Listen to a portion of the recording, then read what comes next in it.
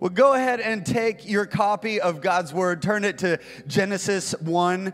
Genesis chapter 1. We're talking about today on this Mother's Day. I want to preach a word on the gate of family. The gate of family. I thought, what a better way to honor the Lord and to honor moms than by talking about, so in this series of Living for More, we've been talking about how each of these gates are so important to our city, to our county, to our nation, and that we as believers all have some form of apest anointing. That's a code word for Ephesians 4. So that stands for apostolic, prophetic, evangelistic, shepherding, and teaching. And the devil's trying to keep all the believers in the church and just circle the wagons and, oh, it's bad out there in the world. Don't go out there in the world. Just everybody get together and hold on, because it's rough out there. And God never tells you to hold on. He tells you to let loose. He says, I have called you for such a time as this, and that you're going to step into these gates of society and make an impact. Do you know that you are called to business? So we've been saying things like this. There is no such thing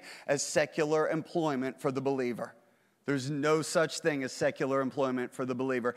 Every believer is in ministry. I just happened to catch Joe Airy out of the corner of my eye over there. Joe, do you know that 2 times in the past 4 weeks, I have randomly ran into people in the community that I did not know at all. And they said this, do you know Joe Airy? I said, absolutely I do.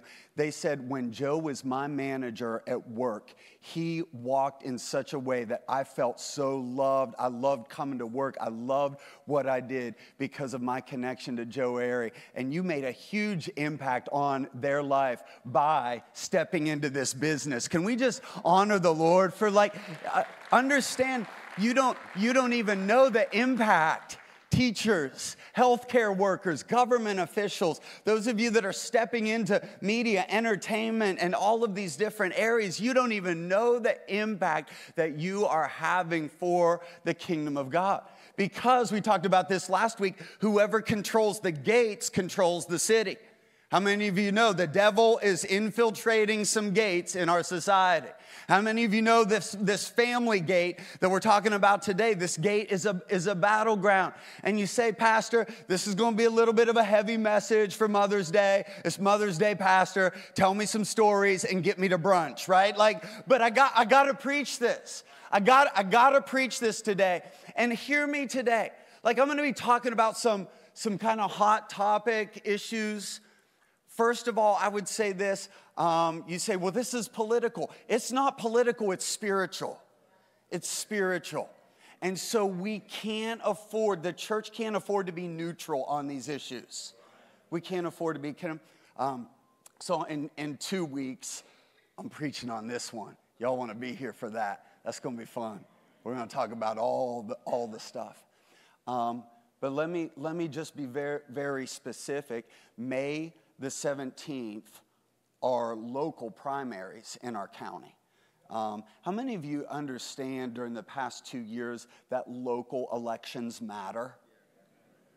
Who the governor of the states were mattered, right? Who the mayor of cities were mattered. Who your school board was mattered. And so do you know that 65% of professing Christians don't vote in local elections? See, I'm telling you, Multiply Church could step into this gate, right? We could step into this gate. Now, maybe you're like me, and you drive around the roundabout, and you're like, I have no idea, right? I don't even know what these positions are. I don't know these names, all of these yard signs. You're like, I don't even know. Let me give you a resource. It's myfaithvotes.org, myfaithvotes.org. And I want to encourage you, Multiply Church, let's begin to step into this gate, not with political aspirations, but with Jesus aspirations, with biblical aspirations, and say, these are the candidates. I'm going to do my research. I'm going to do my homework across all political party platforms, and I'm going to have my biblical values of what. So that's another thing. So the one thing is this isn't political. It's spiritual. And the other thing that I get asked, well, Pastor, what do you think about, and, fill in the blank, right? What do you think about? And I'm just going to tell you, it doesn't matter. at all what I think. It matters everything what the Bible says.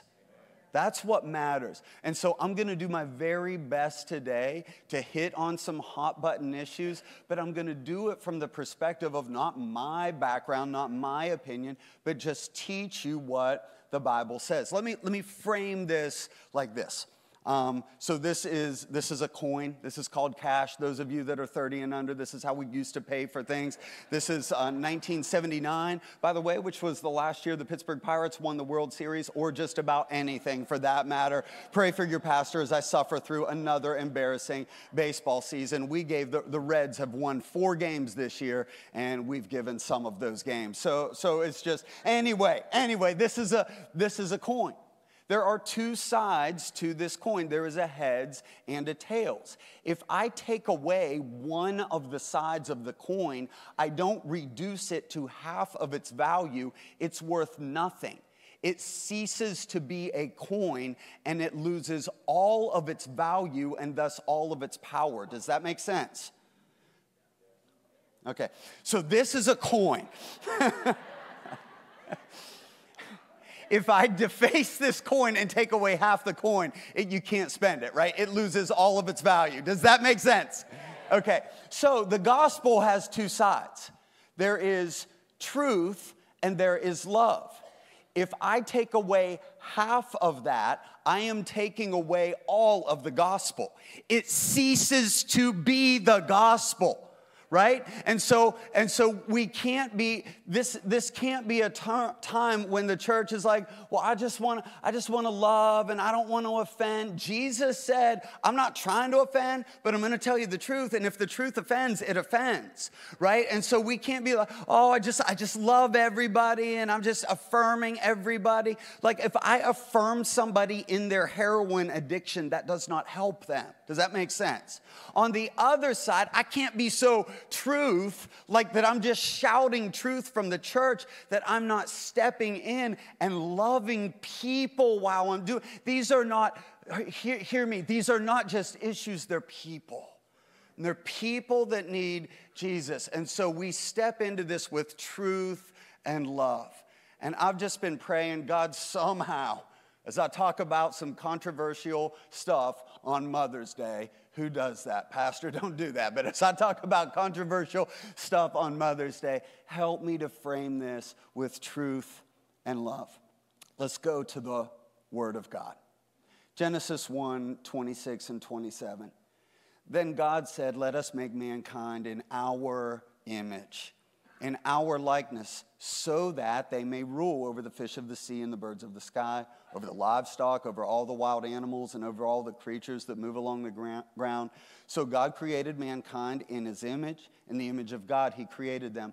Male and female, he created them. And God blessed to them, and he said, be fruitful, increase in number, fill the earth and subdue it, rule or have dominion over the fish of the sea and the birds of the sky, and over every living creature that moves along the ground. And God saw all that he had made, and it was very good. God wants every one of his sons and daughters to live in fruitfulness, to live in blessing, and to live in dominion. But in order to live in that blessing that God wants for us as individuals, as families, as a community, as Cabarrus County, as a nation, and in the world, we can't just do it any way we want to. We have to follow the blueprint that God outlined for us. And so here's 3 things just about this family gate right out of this passage of Scripture.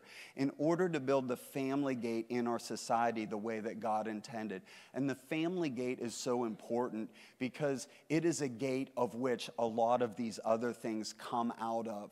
So studies have shown, these are not religious studies, these are sociological studies, that when the family gate is attacked, when the nuclear family begins to break down, all of these other issues in society begin to rise. Cyclical generational poverty,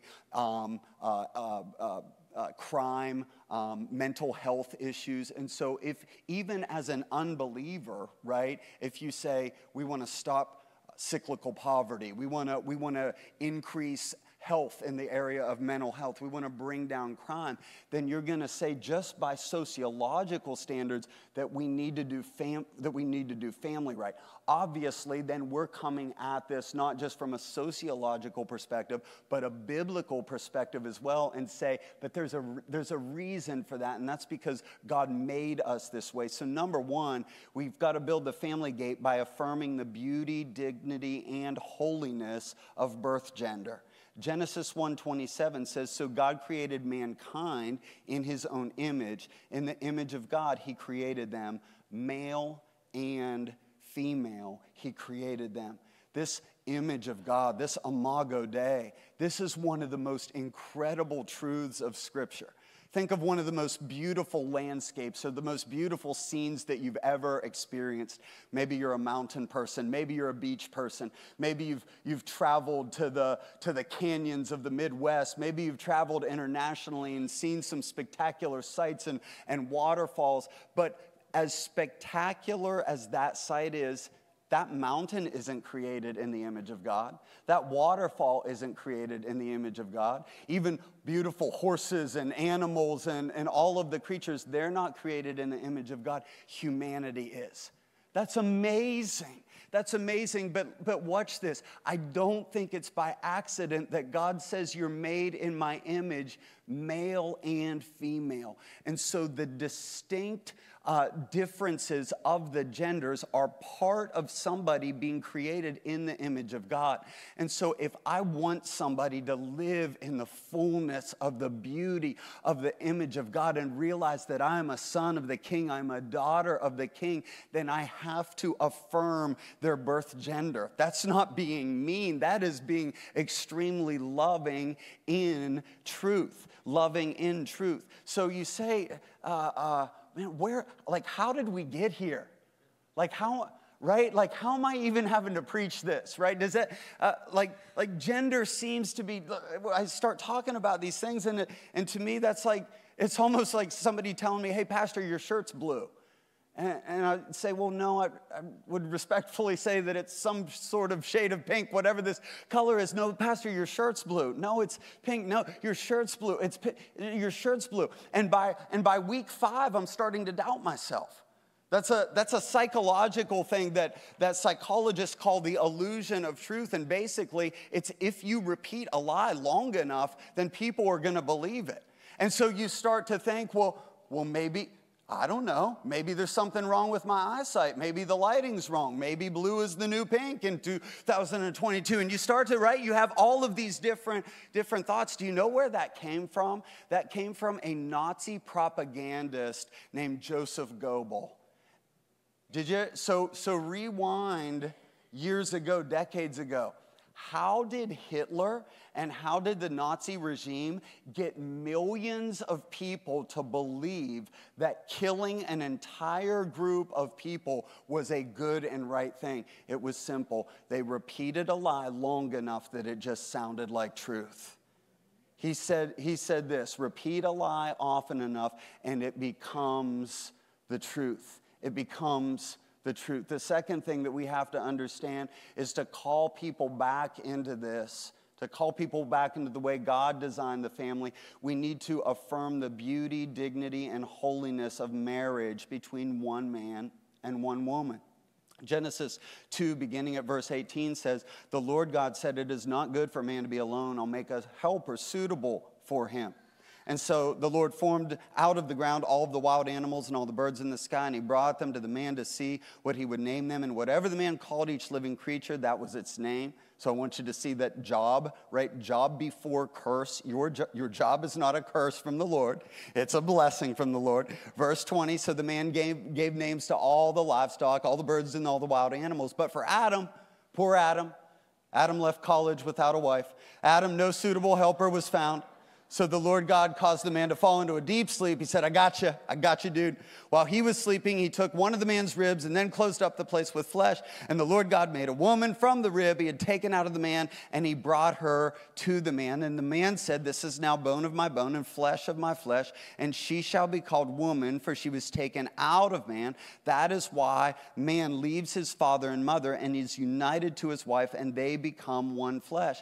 Again, you see the blessing of God. The blessing of God is on this. The favor of God is upon this. And I would say this too. Listen, as I'm speaking today, I realize that whether you're joining us online, whether you're in the house, I realize that I'm speaking to people who are struggling with some of these issues, right? Because this gate has been under attack. And so I realize I'm talking to people, or maybe you have family members that are struggling with issues like same-sex attraction, who are struggling with issues like divorce or pornography, or the list can go on and on, lust, any of these issues that would come against the family gate. And I want you to know, if you or your family are struggling with these, you're in a church where you're in the right place. You're in the right place, because this is a house and these are people, you are surrounded people that are going to tell you the truth, but it's only because we love you and we want what God has for you, and he has the best for you. The third thing is to affirm the beauty, the dignity, and the holiness of the right to life. By affirming the beauty, dignity, and holiness of the right to life. Have you noticed that throughout Scripture, every time there was a mighty move of God, every time there was about to be a mighty outpouring, a mighty deliverance, a mighty revival, what did the enemy do? He tried to take out an entire generation, right? Let's go all the way back to Pharaoh. So right before there was a mighty move of God of the deliverance of his people through Moses, what did Pharaoh begin to do? He began to kill all the Hebrew boys. Before Jesus came on the scene, right before there was a mighty move of God in bringing deliverance, Herod began to murder all the boys 2 and under. Every time there was a mighty move of God, what if over these past decades, as we have seen the slaying of the unborn, what if God's about to show up again? What about if there is about to be, what if there is about to be another move of God? That Jeremiah 1:5, before I formed you in the womb, I knew you. Again, what's it pointing back to? That image of God that doesn't start upon birth into the world according to the Word of God. The Bible teaches that your very image doesn't even start at conception. It starts preconception. Like, that's an amazing thought, before you're even formed in the womb. And so the image of God was within you from the foundations of the earth. And so if we're talking about a society that is going to thrive, if we're going to talk about families that are going to thrive, we have to step into this space as believers with truth and love. I met a man this past week by the name of Daniel. I want to shout out to Dave Calvert and FCA in our community. They put together some amazing events centered around our National Week of Prayer, National Day of Prayer. And he spoke at a prayer luncheon on Thursday. And so Daniel spoke in our youth ministry on Wednesday night in different schools around the area. It was absolutely amazing. But obviously Daniel has no arms and was born that way. And so Daniel began to tell his story, and he told how that when he was born, his parents didn't know this beforehand, the doctors did not know it beforehand, and so he was born not only without arms, but he was born and he wasn't breathing.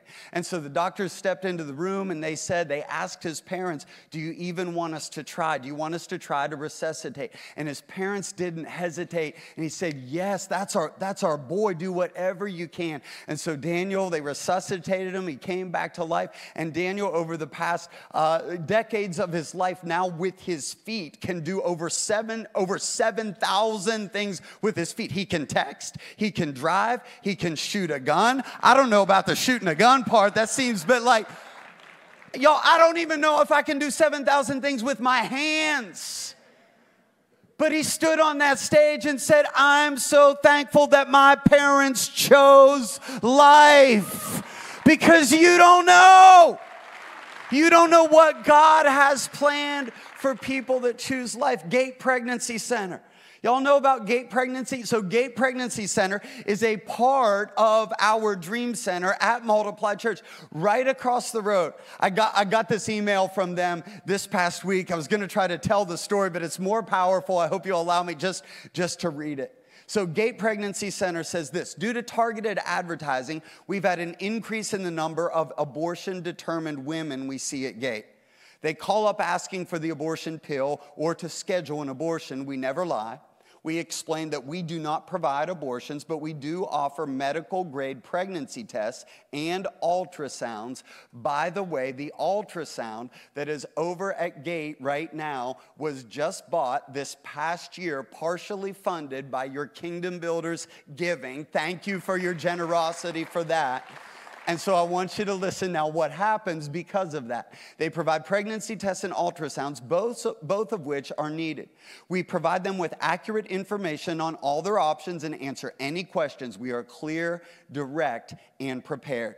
It was Monday morning, and we had 2 back-to-back abortion-determined clients.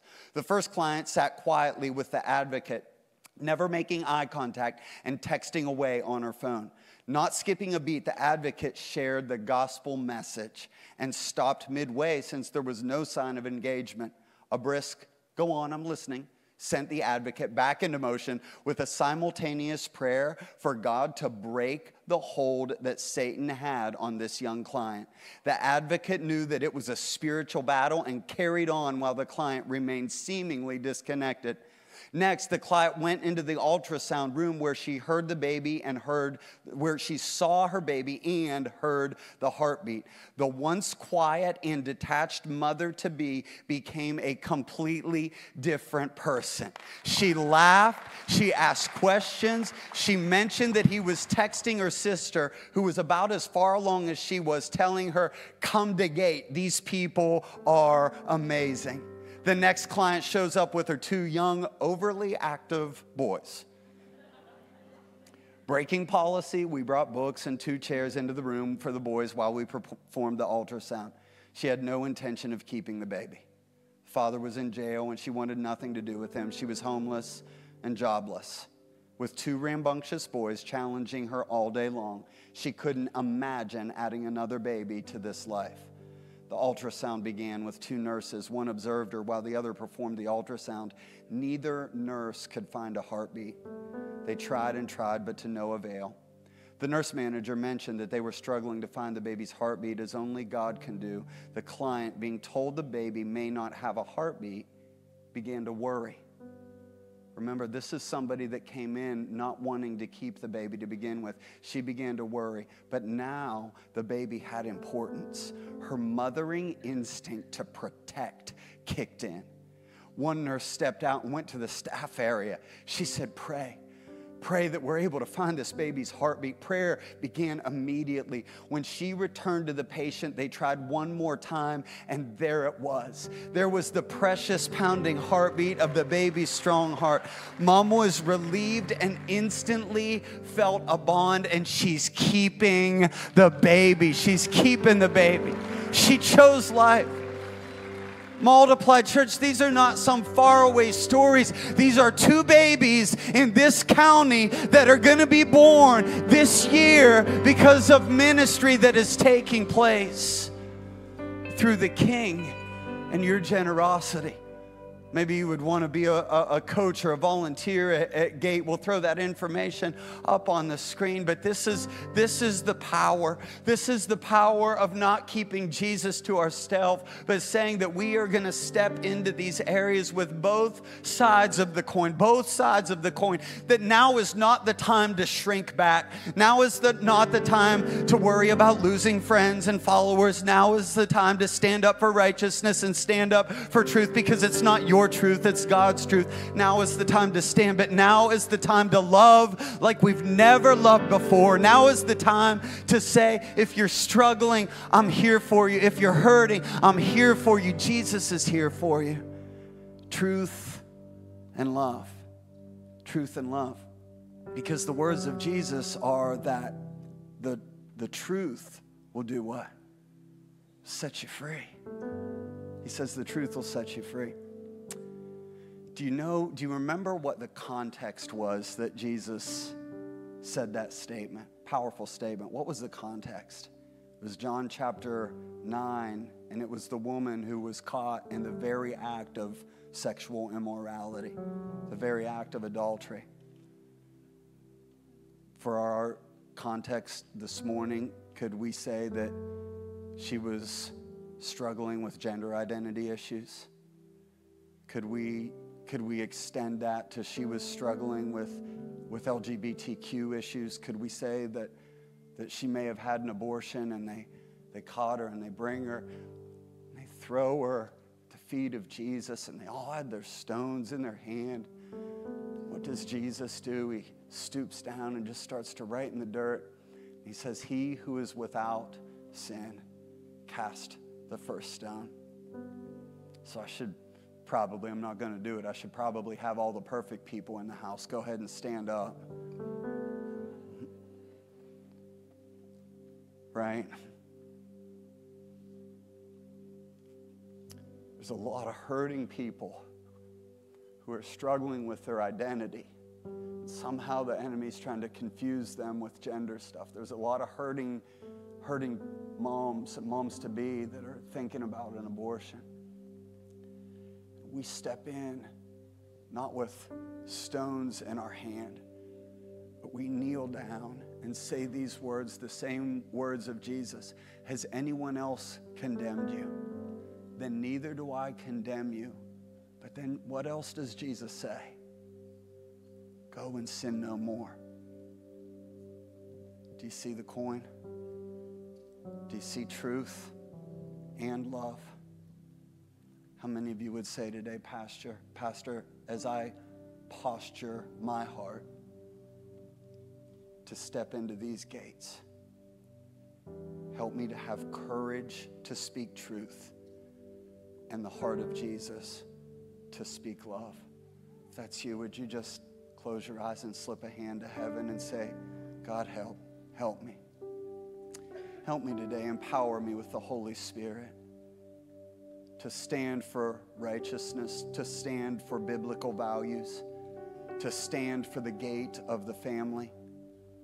But Father, may I take the posture of Jesus and kneel down and say, we love you, we care about you. This is a place for you. You belong here.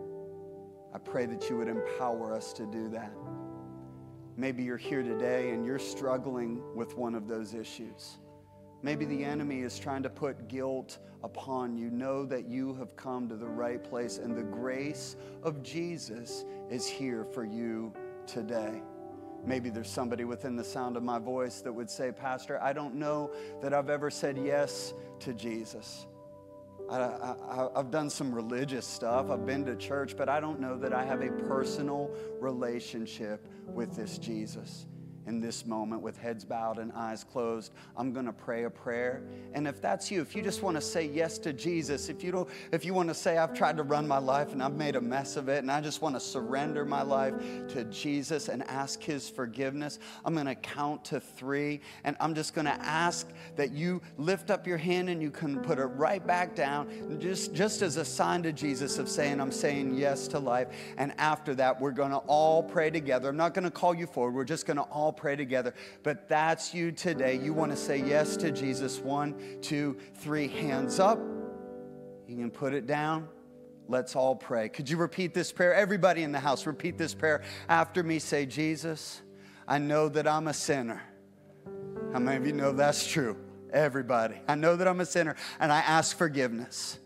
I come to the cross and ask you to come into my heart and come into my life, so that I can live wide awake with the love of God and fully alive to my purpose. And it's in Jesus' name, it's in Jesus' name, it's in Jesus' name. Come on, let's take back the gates, church. Let's step in with truth and love and win our world to Jesus.